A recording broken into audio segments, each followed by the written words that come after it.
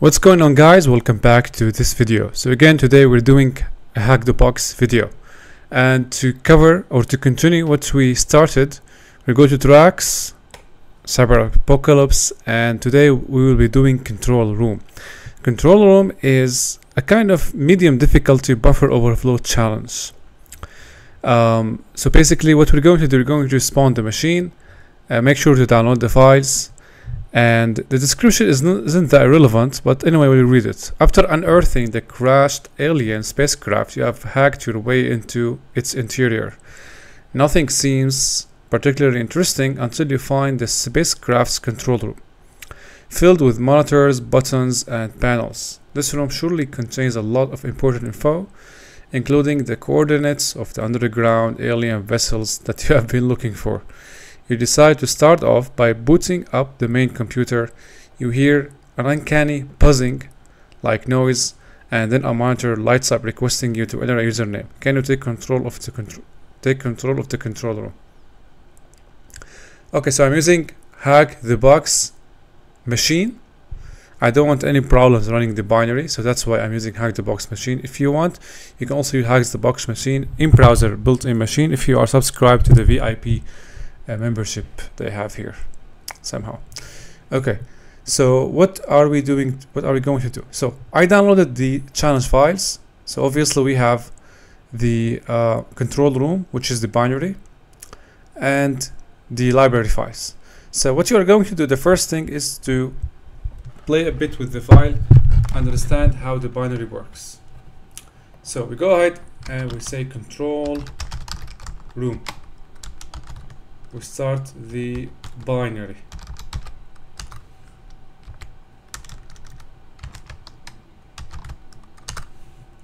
So it greets us with a statement to enter the username.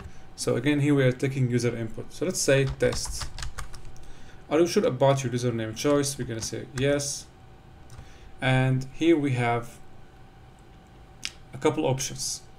This is the control panel or the control room, and these are your options. As you can see, your options are dictated by your role. So right now we start with the crew. So obviously crew cannot do anything. As you can see, if we choose to configure the engine, we enter 1, nothing happens. 2, check engine, nothing happens. 3, set route, nothing happens. So obviously the crew won't do anything. So other roles, as you can see here, let's go up. Wait.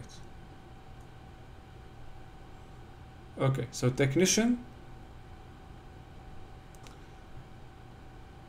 So obviously there are other rules here we have to figure out. We are greeted only with this one by default, crew, and we cannot do anything. If we enter 0 as an invalid option, the program will stop and exit. Okay, so it's time now to take a look at the source code. So we use Ghidra to navigate. Let's first start with the main function. So with the main function here, we define a couple variables. Not all the variable names are clear. As you can see, they are named using this naming convention, local 10, local 14, so on and so forth. As you can see here, we are greeted with the username choice, and then we use fgets, right? We use fgets to receive the user input. But before all of that, there is a function called user_register that gets called, and we have setup as well. Let's first navigate to setup.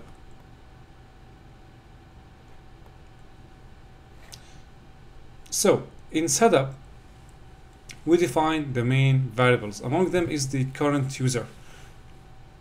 As you can see, the current user variable is a global variable that's 256 bytes and contains the username along, as you can see, this is 256 bytes, and it is assigned 2. Now 2 is the crew that corresponds to the crew as the role. Okay, so that's why we were assigned the crew by default here as the current role, because it does that right off the bat using the setup function.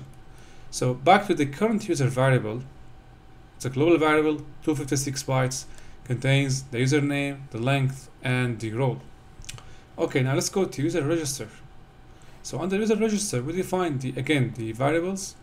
If we scroll down, here we ask the user to enter the username, and we use read input function to store 256 bytes into the local 118, which happens to be the current user, by the way. So as you can see, here we copy the user input into the current user variable. So here we have the current user size is 256 bytes, and by default it is assigned the crew role, as we saw in the setup function. Now if we go back to the main function here, so setup was called, user register was called, and as you can see here, we see a confirmation about the username that has been selected in the registration process controlled by the user register. And lastly, we see user registered successfully, and we have else. So if the above didn't get accomplished, we call the user edit function. So what does that mean? This means that there is somehow a way to skip all of this and go to user edit. Let's take a look at the user edit function.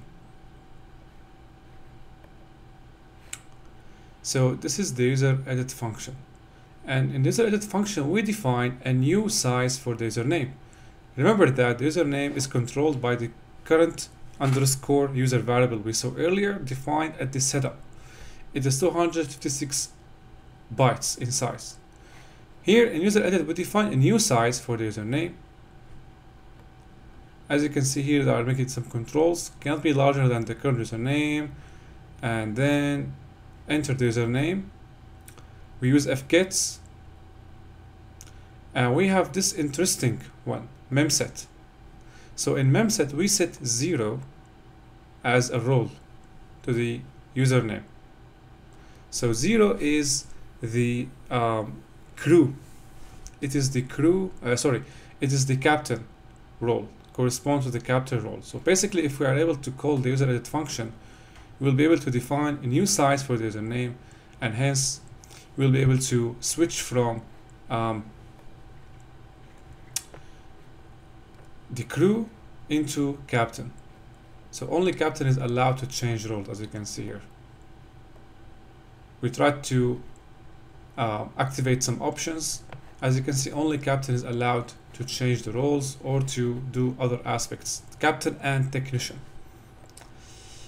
So let's go back. So how to go to user edit? Let's go back to the main function and see how we can control the input process, so we can skip the registration process and go all the way to user edit. So go back to main. Alright, okay.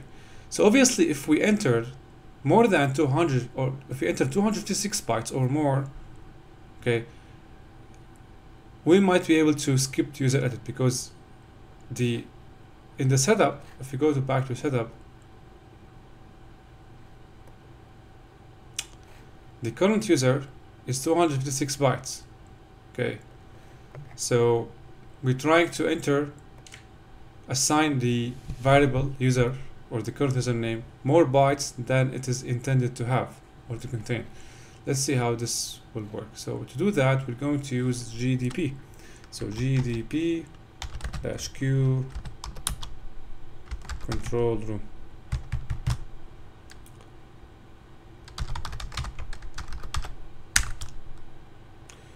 Pattern creates 256.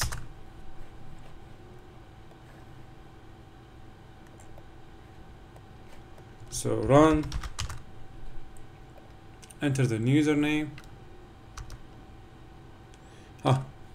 Now in username side, let's say it is 256. Enter new username, test 5, and now we are captain. So we successfully called the user edit function, and we were assigned the 0 role, which corresponds to captain. Now captain can do everything. Let's go back to the terminal. Now we can change roles, move between roles, technicians, crew, or stay as captain. Now, for every option here, there is a function. For example, view route and set route. Go back to Ghidra, and we can check these out. So view route. Also, we have, scroll up, we have for other functions, configure engine, check engines. Okay, so if we go back here, now we have to find a way. Okay guys, have to find a way, or we have to find a vulnerability. There is a vulnerability, of course, the CTF challenge. There is a vulnerability in one of these functions. You have to find which functions. So basically, if we explore set route and view route, there won't be anything. So let's go and explore configure engine. So we go to configure engine, and this is the configure engine function. Now, the bug in this code here, obviously we don't have time to explain every single line of code, guys. So the bug lies here. So as you can see, we have three variables. This one, local 28 and local 20. Now, obviously, UVR1 is defined here as an integer. Okay. Sorry, this one. And this integer corresponds to the engine number. Okay. And as you can see here, guys, we take the user input and store it in UVR1 and perform a control on the variable. Okay.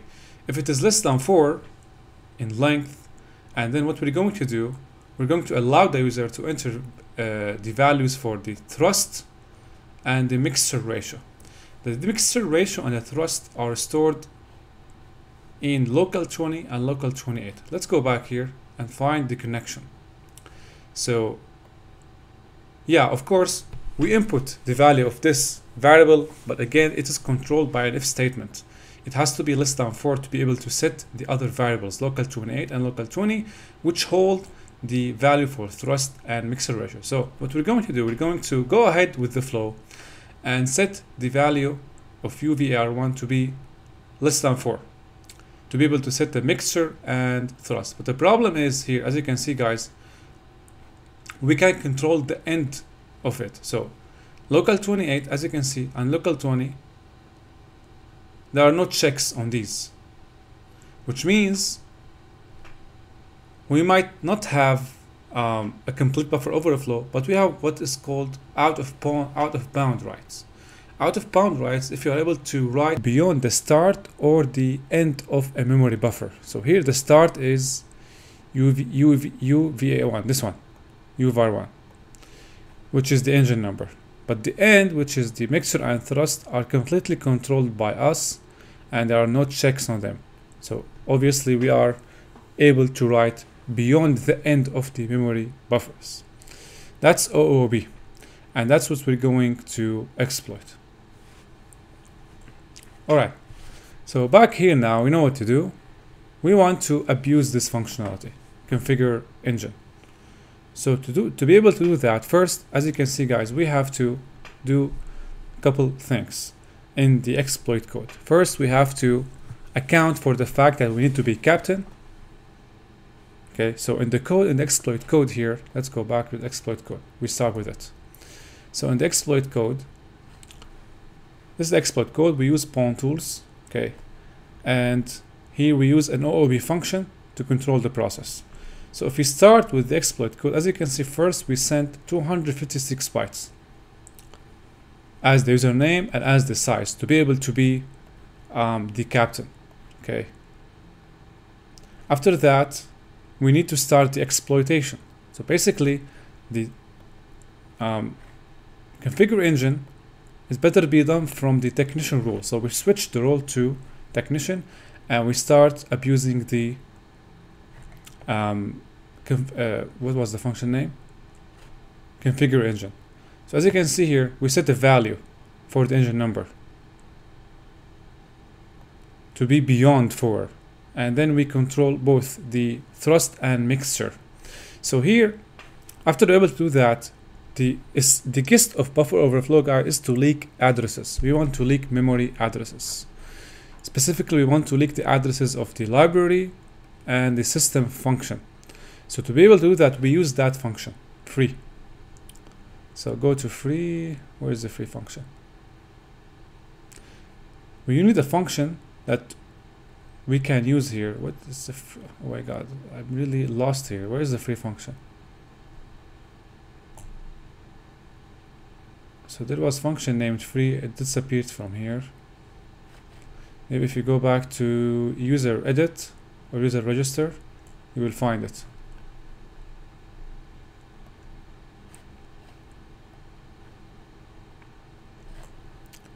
User edit. Yeah, as you can see, this function doesn't have a lot to do, so we use it in order not to break the code. And the issue is we want to leak the memory addresses. To be able to do that, we want to leak them through printf.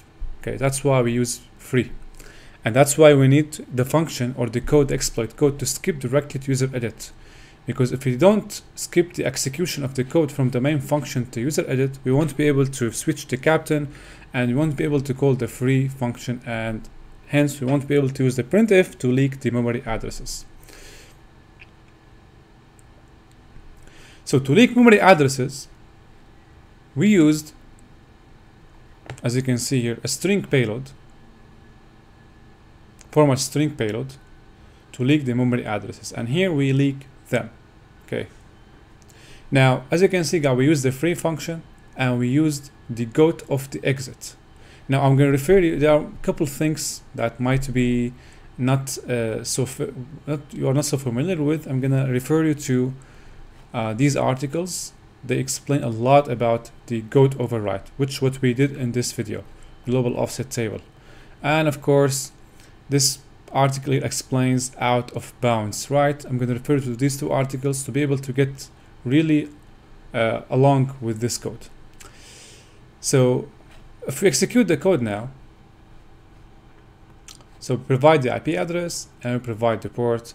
As you can see, first we perform preliminary check on the binary, and X is enabled, but remember that, as you can see, the other protections are not enabled, especially this one is enabled as partial.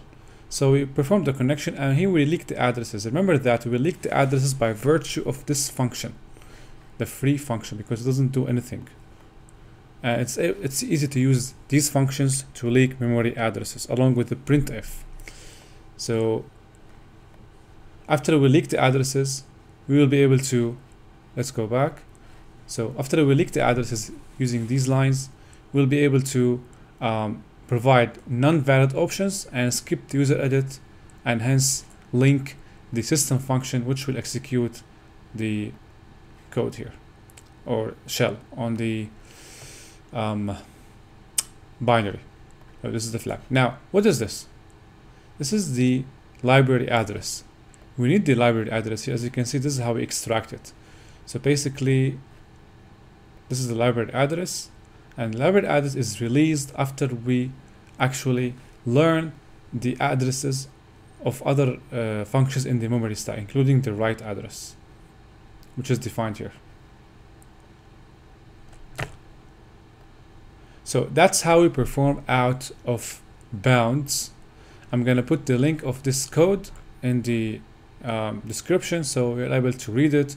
Try to read these two articles, okay, and then go back to the code and read it. Obviously, guys, this is the most important function, OOB, out of bound, that performs the process. So after you execute the code, you'll be able to land the shell and get the flag. So that was it, guys. I hope you enjoyed the video, and I'm gonna see you later.